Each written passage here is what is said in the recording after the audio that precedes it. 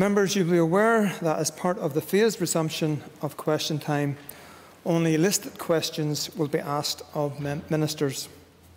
Topical questions remain suspended until the 4th of July. The member asking a listed question will be asked to ask a further supplementary. I will keep this under review as we progress through question time, and it may become apparent that there is additional time for others to ask supplementaries. We will begin now with questions to the Minister of Education, and can I advise members that questions number 2 and 4 have been withdrawn. I call Dr Steve Aiken. Question number 1, please. Minister. Thank you, Mr Deputy Speaker. My department has established the Education Restart programme, which, working with a range of stakeholders, will put in place the detailed measures and guidance which will enable a safe phased reopening of schools. I'm well aware that my department cannot deliver the Restart programme without the support and confidence of the education workforce. So over the last number of weeks, my department has been working to develop the required detailed guidance to support principals and boards of governors to reopen schools in August and September. The guidance has been co-designed with the practitioners group consisting of principals from across all sectors. Their insight has been invaluable, and their willingness to work at such intensity above and beyond their day job, I think, should be commended.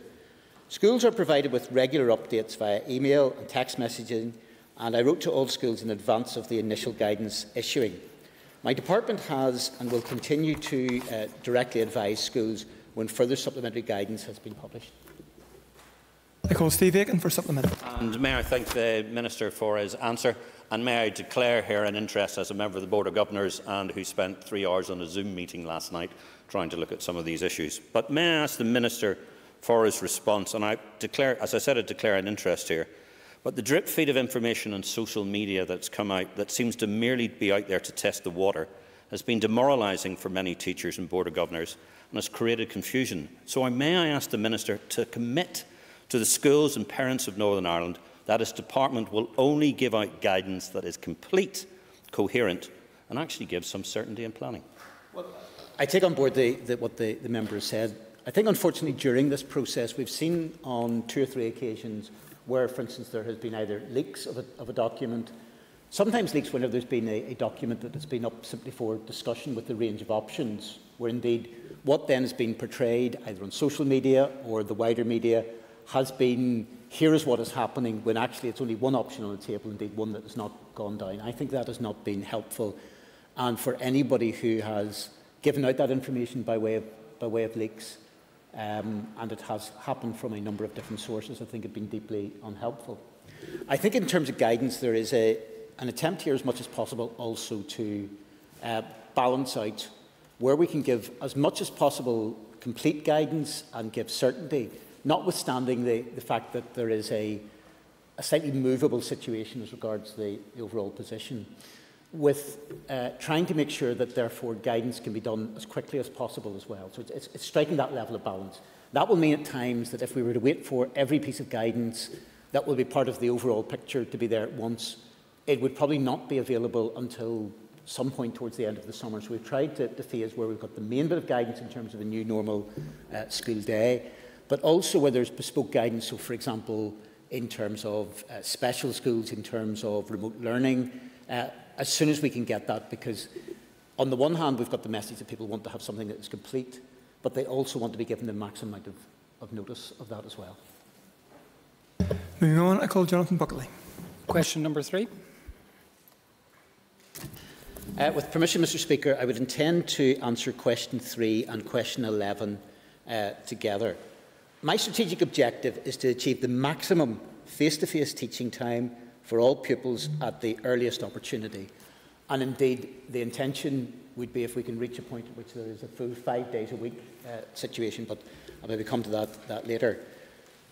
Set out in guidance that there will be a minimum 40% face-to-face teaching within primary and a minimum of 50% face-to-face teaching within post-primary schools, with the balance being provided by remote learning. But this is, if you like, a minimum. So consequently, I think if schools can achieve more than that in current circumstances, they should do so.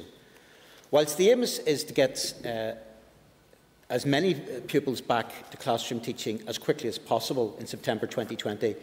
I'm well aware that every school is different, every classroom is different, and consequently, some of the responses that will have to be put in place, there will be a practical limit sometimes on what schools can do. I thank the Minister for his clarity and his desire to see schools fully reopened 5 days a week from September, and that the current guidelines do permit to do so. The Minister might be aware that schools have been now publishing their new timetables, which show great deviation between different schools and has caused a lot of alarm among parents who are getting back to regularised working patterns.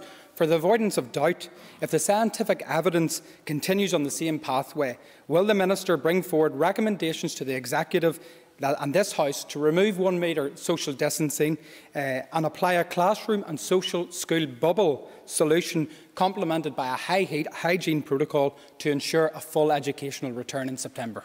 Let me make it absolutely clear to the member. I believe that we are on the right pathway. I believe that we are on a trajectory for further changes to be made. And if that continues, it will be my intention, therefore, to bring further proposals before the end of this summer to enable all schools to be there 5 days a week for every pupil. That is something, I think, which is to the advantage of teachers, to parents, to schools, but most of all to pupils themselves. And if we can reach that point, I think that that is highly desirable. And I think that it is the case that I believe that the levels of protection that are needed to be put in place can, under those circumstances, be achieved by different methods.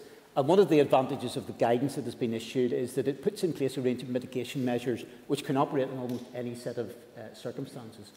May I also make it clear that the guidance is on the basis of the current medical position, and indeed, if come September we are still restricted by that medical position, let me also make it clear that what we have issued is the minimum that schools should be doing. There should be no ceiling to the maximum they could do. And indeed, what I want to make sure absolutely is that no school should in any shape or form, if we're in that position, go below the minimum. But schools should always strive to achieve the maximum. But I hope in certain regards that that aspect of advice that has been given will be overtaken by events, and that we can reach a point before the start of the new school year where actually there is a different position to be put in place, and we can actually see a return of 5 days a week for every child in Northern Ireland. Again, for the benefit of Hansard, could I encourage all members to address the chair so what they're saying can be clearly picked up. I call Paul Frew for supplementary. Speaker, can I thank the Minister for his answers today and his positive leadership throughout this crisis at a time when we need leadership. The Minister rightly points out that any child that misses a day out of school, that will have a massive detrimental impact on that child's education and indeed life in further years. Can the Minister outline the plans for social distancing in an early years setting? Will it apply? How will it apply? Thank you. Well, look, it is undoubtedly the case, I think, that for very young children, and this applies to early years and also will have an impact, I think, beyond that, very young children cannot reasonably be expected to remain apart from each other during the day.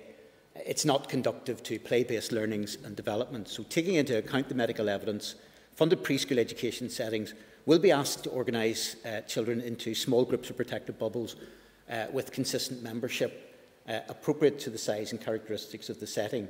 And children within these groups will not be required to socially distance because, again, if you talk to any medical expert, they will say that is simply something which is not practical. So we need to find other mitigation measures, and I think that bubbling will be the route.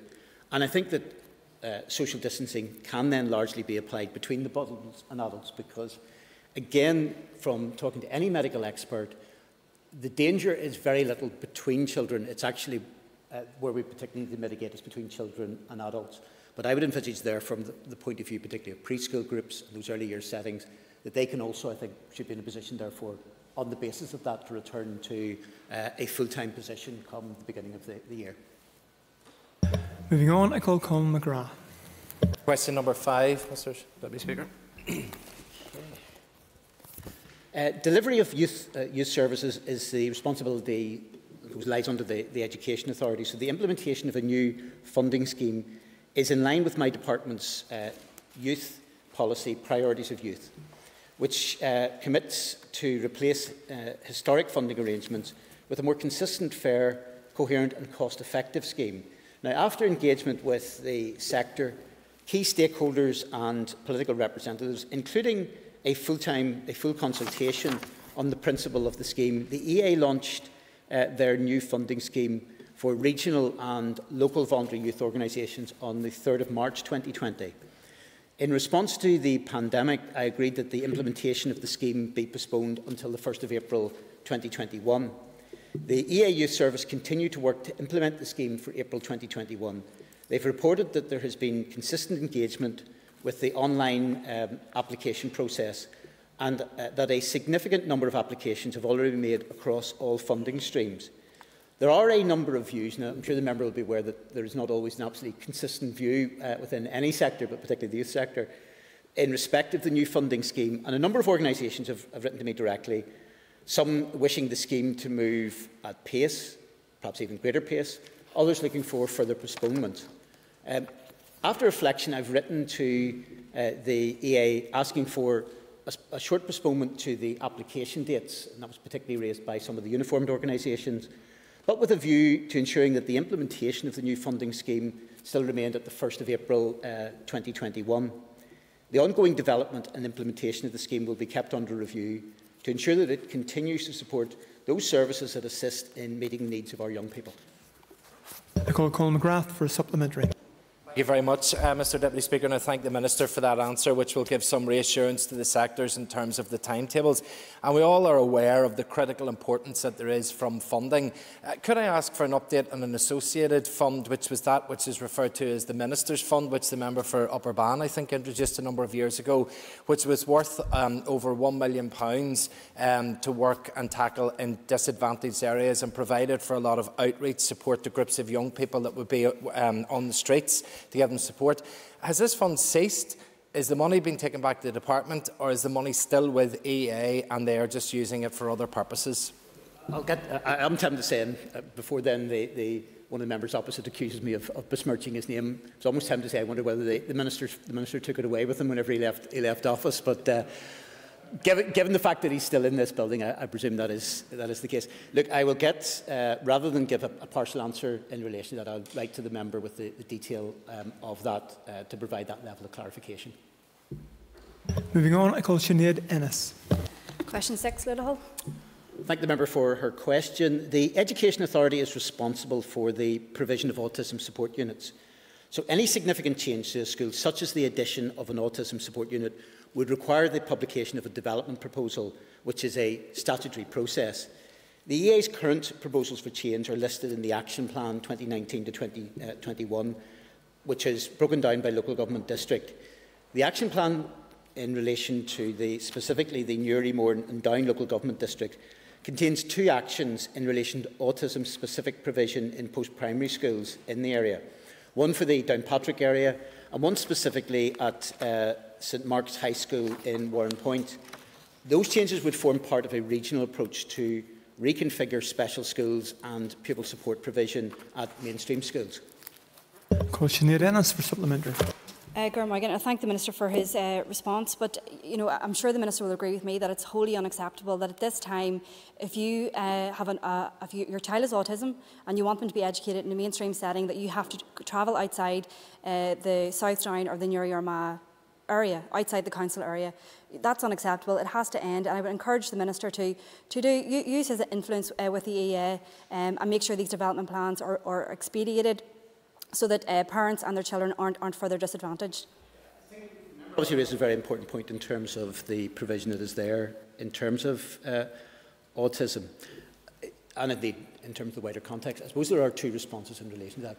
In terms of placements, particularly for children with particular special educational needs, we're working at the moment with EA to make sure that whatever the longer-term position, that we provide interim solutions that can be put in place so that there is adequate provision as we move into September and beyond for children of that nature.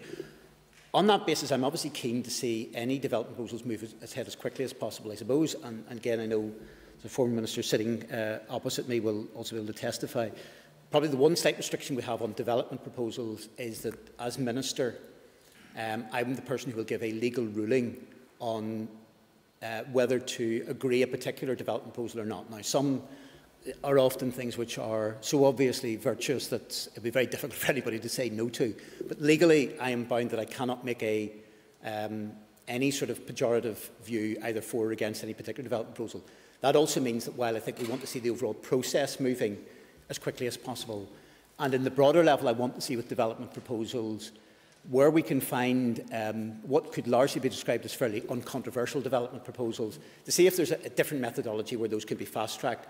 Obviously, as regards individual development proposals, I can't comment on any individual ones. And apart from the broader process, it's difficult for me to say, I want this done at a quicker pace of an individual proposal, because it will be me that will have to give the legal ruling on that. But I'm sympathetic to the points that the member has raised. And I call John Blair. Question number 7, Deputy Speaker.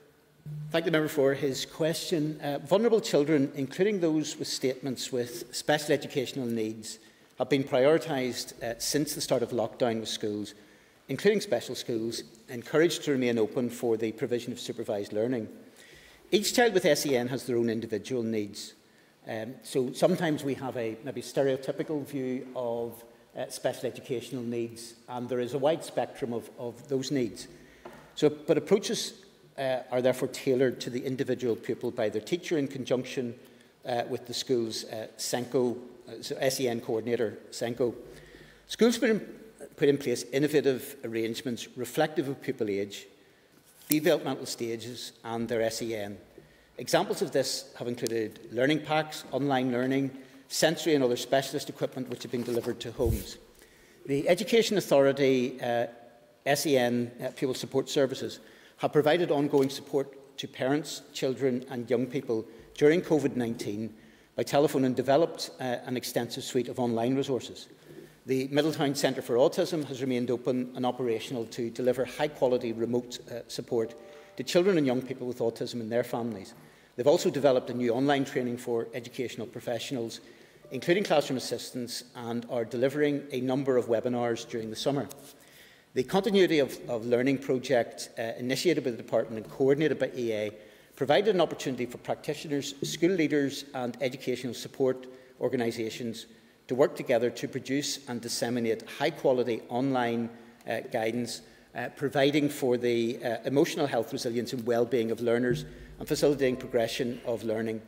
I recently issued guidance to schools which provides advice and support which is designed to bring together what we are learning about emerging practice during this unprecedented time for the education sector. I call John Blair for supplementary.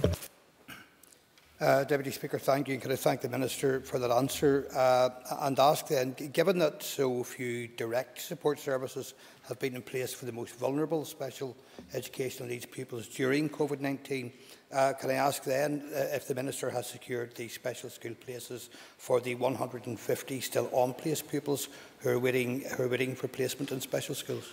Well, we're working with the Education Authority because obviously there's a direct responsibility to place it. Let me make it absolutely clear. Well, there's always some level of situation where not everybody gets the place that they want. So there's always will be, at beginning of each summer, a small number that will be unplaced. To have the level of unplaced children as regards special educational needs is totally unacceptable. We're working with the Education Authority. Indeed, last week, while I was in this House, my officials were meeting members of the EA. This, I suppose, has arisen through long-term systemic failures, I think, from the Education Authority, which was subject to an internal report. And while there's been some work that has been done on that, I think the level of progress has been limited probably by the response to COVID. So we're working, I suppose, to try and work with the EA to provide longer-term solutions so that issues of this nature don't arise again. And also, though, mindful of the fact that whatever long-term solution is put in place, by way of a development proposal or indeed long-term provision, that is not something which automatically solves the problem for those particular families. We're looking to solve it for every family. And as such, we've been working with the EA to work up a suite of interim solutions which will feed into the longer term, to make sure that from this September, therefore, that there are that all those children will have a placement. Obviously, particularly as regards that, it's about providing additional facilities and additional opportunities, because obviously some of the limitations that are there in terms of a placement for SEN, there are levels of limitations which don't simply apply if you're looking at a school that has a pressure in terms of mainstream admissions. I call Claire Sugden. Question number 8. The key focus of my department has been to support, secure and, as far as possible, the continued learning of pupils at home and in school during the current pandemic and beyond. The major strategy for achieving this and will continue to be the production and dissemination of high-quality support and guidance for schools, learners and parents. My department, in collaboration with the EA, CCMS and CCA, have collated, developed and disseminated a wide range of resources which support schools and teachers as they prepare for the new school year. Recent examples include the operational guidance on moving to blended learning, feedback and assessment, transition and pupil engagement. My department has also produced systems levels guidance for schools on supporting remote learning and guidance for schools on curriculum planning for 2021. The key message of this guidance is that the aim for 2021 is to support pupils to be motivated to learn and towards becoming skilled and independent learners through a curriculum that gives equal emphasis to knowledge, understanding and skills. Furthermore, I've directed CCEA to put in place arrangements to ensure young people can progress to the next stage of their learning with confidence in the qualifications they've achieved or attained. The CCEA is also exploring how young people can best be supported in the upcoming year to realise their potential with regard to achieving high-quality qualifications. The situation in relation to COVID-19 continues to move rapidly. Further guidance will therefore be provided and updated as context changes. I call Claire Sugden for supplementary. Thank you, Deputy Chair, and I thank the Minister for his answer. If the current advice remains in September that the distance between teachers and pupils is 2 metres, or even if that was reduced to 1, what challenges do you think that will present for, I'm thinking particularly teaching assistants who are supporting children with special educational needs within the classroom? And also, if we were even to move toward a classroom bubble, again, how do we work that with teaching assistants who are maybe supporting children across various classrooms? It will be the case, I think. I'll make those 2 points. First of all, in terms of movement, the aim particularly for bubble now, whether everything can be, particularly for adults, hermetically sealed to the extent therefore there's no movement, I think part of the idea of a bubble at various levels, and even those, for instance, if you're talking about in the upper reaches of the school where a bubble wouldn't necessarily occur, would be to try to minimise any level of cross-contact, and therefore there's a challenge not simply with the bubble but also looking at minimising the movement between classes and indeed therefore, for example, as much as possible trying to get particular children to be in the same seats in relation to it. Specifically, I suppose, as regards teaching assistants and classroom assistants, there's obviously, we're following particularly PHA guidance in connection with that. And particularly, I suppose, one of the areas which will be of a significant element to that will be around the issue of PPE. And I think there's an acceptance that, in general, in most circumstances, teachers would not routinely require PPE, but that there would be some PPE that would be available. But for those who would be involved in either in terms of dealing with children with particular special needs, where there may or may not be a level of particular vulnerability, or those who would maybe be described in more intimate care of a child, that those, I feel like, are particularly the areas which have been highlighted in the guidance as being, and again, it will be on the basis of following the PHA guidance, that there may well need to be an additional level of protection. Obviously, the health and safety of our children and indeed of the workforce in general will be paramount in relation to this. But we also need to be careful that unnecessary levels of PPE, for instance, are not used, because you can be in a situation where, if, for example, we had all our teachers going about routinely in PPE, that I expect, particularly for younger children, not only would that be unnecessary, it could also be quite frightening. So it will be about ensuring that what is there and the guidance that is given in terms of that detail is consistent with the public health advice at the time. I call William Irwin. Number 9, Mr. Deputy Speaker. I thank the member for his question. Everyone will have experienced the COVID-19 pandemic uniquely. The short-term disruption has been felt by families and pupils across Northern Ireland. The longer-term impact, I think, is more difficult to estimate, and indeed, ultimately, that will be something that we can all make guesswork on, maybe educated guesswork on, but until we see it actually, the impact as people's return in the autumn, it will be difficult to 100% assess. I know that our school leaders and teachers have been working extremely hard over recent months to build, support and develop pupils' learning. Whilst it's important not to underestimate the tasks facing schools, evidence indicates that missed learning content is not likely to be a long-term problem for most pupils, as long as they're given supportive tools to facilitate learning. As pupils return to school for the new term, our schools will recognise the key importance of ensuring pupils have good emotional health and well-being, are engaged and motivated to learn, and have the tools and skills they require for learning. While many pupils will have coped well with engaging with remote learning activities, some pupils may return to school disengaged and require support to re-engage and move on with learning. I'm confident that schools will identify and support those pupils who have been most likely to experience difficulty engaging with learning. In terms of long-term impact, I know that schools will be considering the ways that they can address the experiences of COVID-19 in the school environment. It's important to help pupils share and reflect on their experiences, to help them consolidate the thinking that they're ready to move forward. William Irwin for supplementary. I thank the Minister for her statement. Can I ask the Minister what is the likely impact on educational disadvantage of the COVID-19 pandemic? Well, it's undoubtedly the case that whenever we've got children and young people, and I suppose taking a rough guide in terms of those entitled to free school meals, overall the figures would suggest in general that they've been doing less well in school than other pupils. So it's a priority to ensure that this attainment gap is closed. And I'm obviously concerned that those school closures have had the opposite effect. Research indicates that children who've missed significant periods of schooling due to authorised absences see a larger impact in terms of attainment. So I will be looking, I suppose, on two fronts. Also, to re-engage particularly schools to provide support for a level of continuity of learning that will be there. And so I would be looking to put in a bespoke programme, particularly targeting in those who have socially deprived areas, to be able to provide that additional level of support. What I would also look, I suppose, in terms of that, secondly, I hope to move fairly soon in this, in terms of the expert group which is identified under the New Deal, new approach on the expert group dealing with underachievement within schools. I hope to move fairly swiftly on that as well.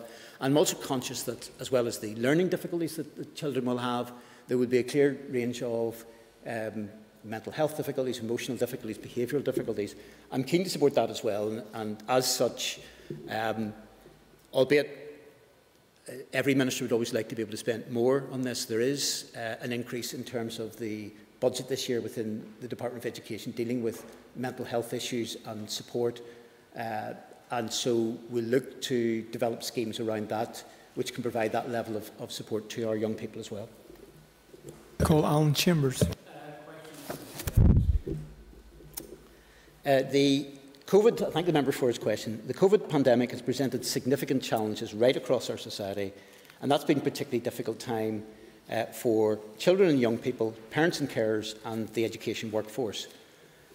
I would say that the education workforce, alongside parents, has risen to the challenge and responded in an effective, innovative manner to minimise the impact of the disruption, while appreciating that distance learning is, and ultimately can be, no long-term substitute for the benefits of attending school. We're extremely fortunate that the strengths of our education system have supported and facilitated this transition to distance and online learning. We have a very skilled workforce which has been committed to adapting to the current situation. We also have, which is the envy of other jurisdictions, a centralised education ICT infrastructure framework with substantial capacity and a wide range of applications to enhance learning in a secure environment.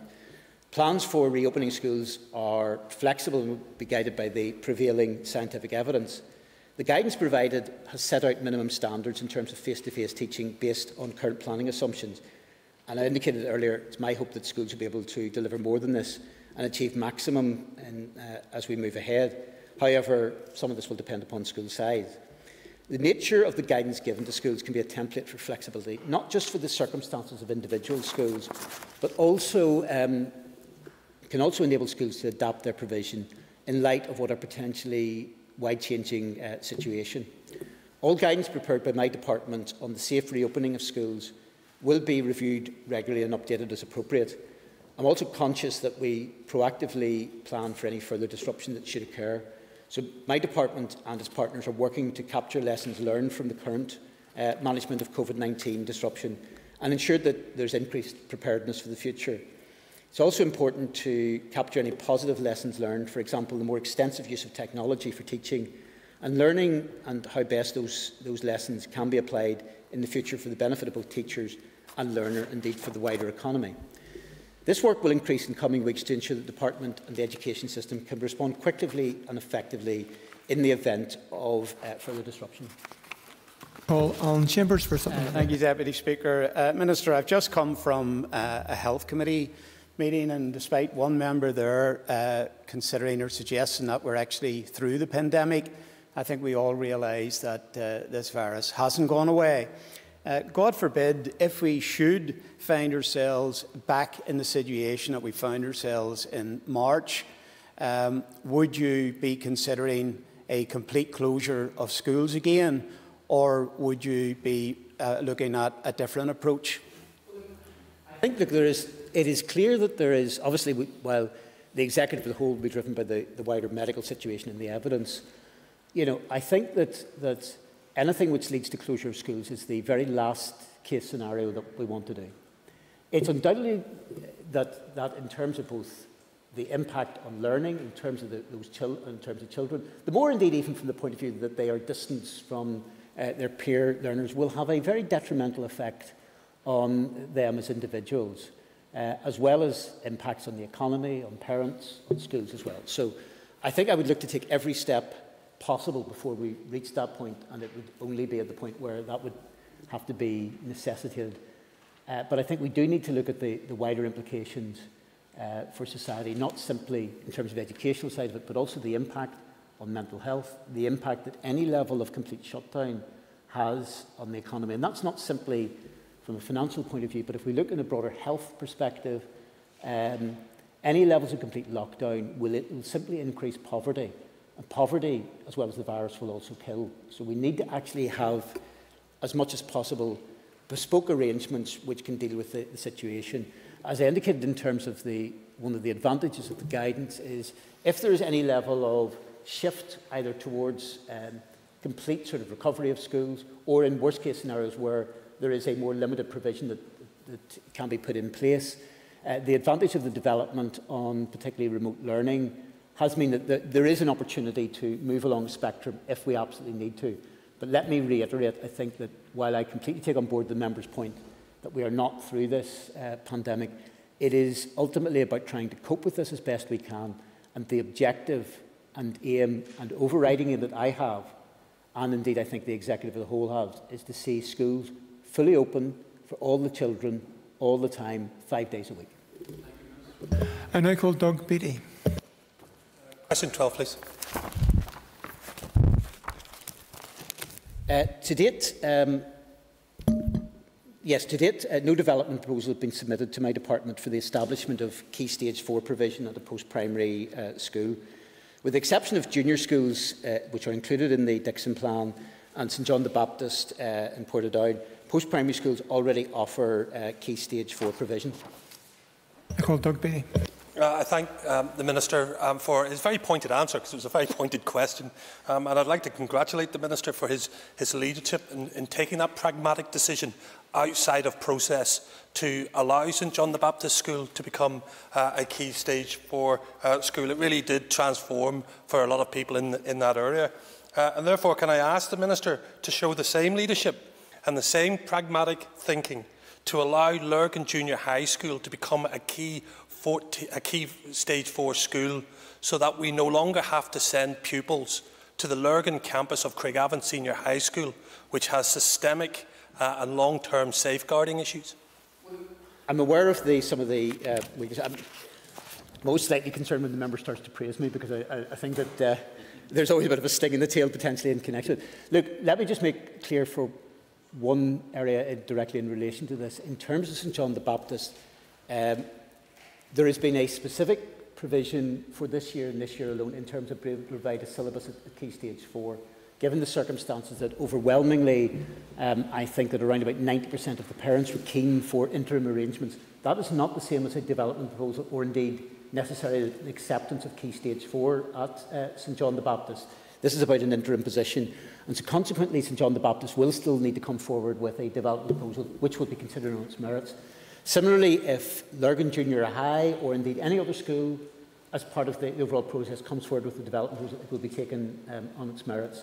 I'm acutely aware across the board of the need to ensure that whatever provision is made for our pupils, it's done in a safe and healthy environment, particularly in terms of some of the conditions, and I appreciate some of the constraints that are there, shall we say, in terms of some of the physical buildings that are out there within the system. And I call Matthew O'Toole. Question 13, Mr Deputy Speaker. Thank you, Mr Speaker, Mr Deputy Speaker, and thank the member for his question. My department has worked closely with the Department of Health to respond to the COVID-19 pandemic, and in particular to provide the childcare sector with a support scheme addressing concerns surrounding the viability of childcare providers for the period April to June. In addition, we are considering further funding, which has been sought from the Department of Finance, to continue support for the childcare sector in July and August. The details of this follow-on scheme are currently being developed and will be finalised based on the amount of funding provided by the Executive. The primary objective will be to support the reopening of the childcare provision while they adhere to the Department of Health's COVID-19 guidelines. For some, this may necessitate operating at some level of reduced capacity for a period of time, hence the need for ongoing support. In broader terms, the Childcare Recovery Plan is designed to enable the childcare sector to keep pace with the gradual reopening of the economy. We need to see a level of alignment between the two. And the plan ensures that all parents are now eligible to access childcare in order to return to work. As schools begin to open, it will be important to ensure that that alignment takes place between school restart plans and childcare provision so that the impact on working parents is kept to a minimum. If a child is not at school, then the availability of childcare may become essential. However, the strategic objection is to have children back in school on a full-time basis as soon as possible. As we move to what is sometimes referred to as the new normal, the importance of quality childcare provision for our children, our parents and our economy has been recognised. I call Matthew O'Toole. Thank you, Mr Deputy Speaker, and thank you to the Minister for his answer. I appreciate he said that there's been an intention to support the childcare sector, but unfortunately many parents and indeed parts of the childcare sector don't feel that that support has come through, and indeed we know that there has been a challenge for many in the sector accessing that money.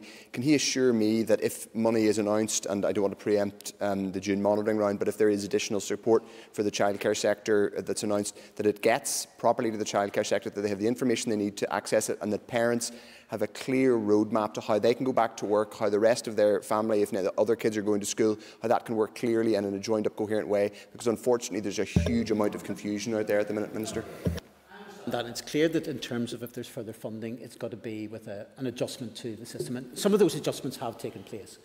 And so, for example, one of the problems was initially there was a very narrow definition of key workers, particularly, to be fair, by the Department of Health. To be fair, the Department of Health have accepted that they have now aligned, first of all, their key worker situation with the rest of the executive position.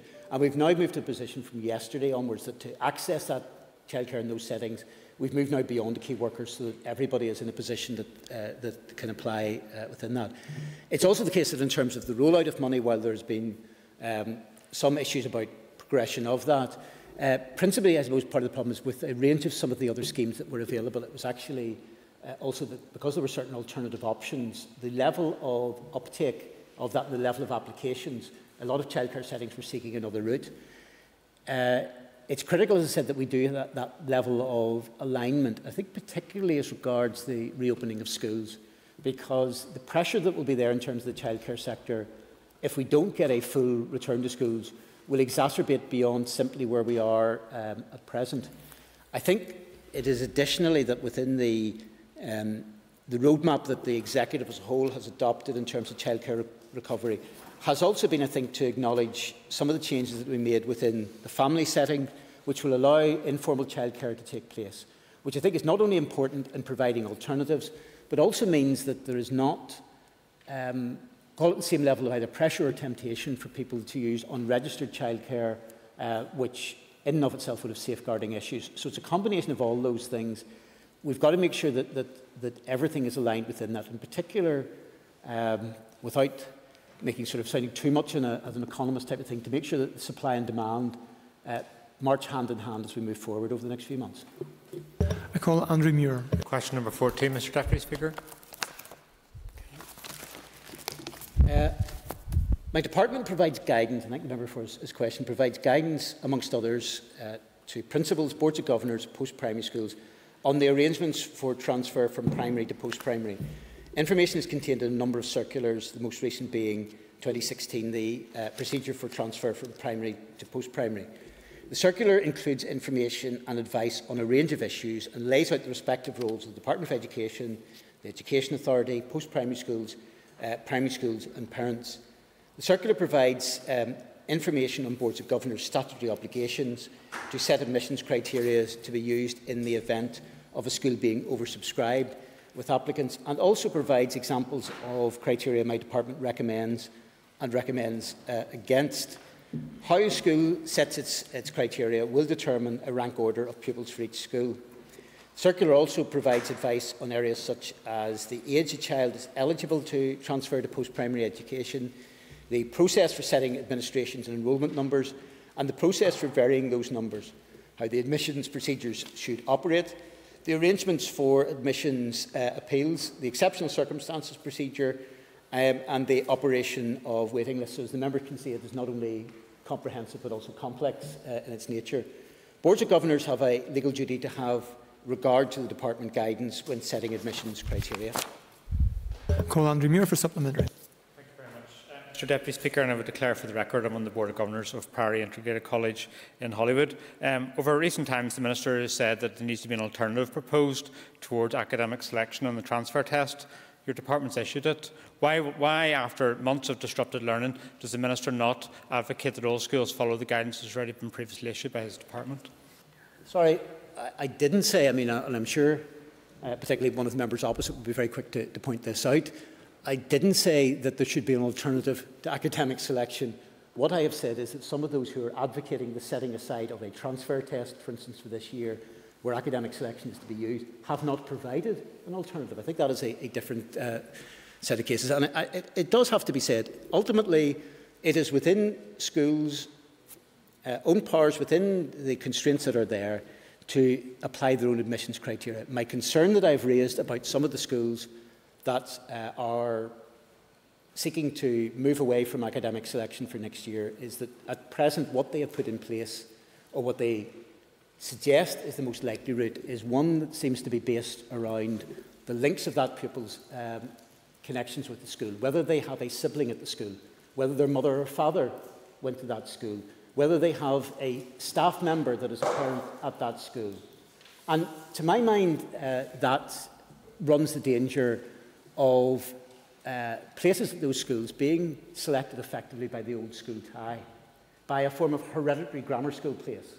And I have to say, I think that for anybody making an argument that that is a fairer system than whatever the complexities are there, whatever the constraints are there of a test, I think is not providing any sort of sensible solution in relation to it. Now, I'm aware that there will be some schools that will move, again, between, of a bilateral nature, that may move between having a percentage of their pupils that are non-selective and some that are selective. And in many ways, there's a logic which says if they want to adjust between those criteria, then that is perfectly fine.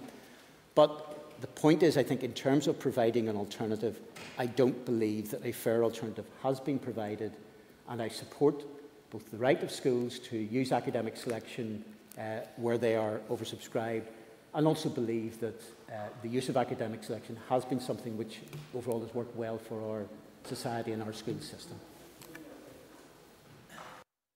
Members, our time is up now in terms of questions to the Minister of Education.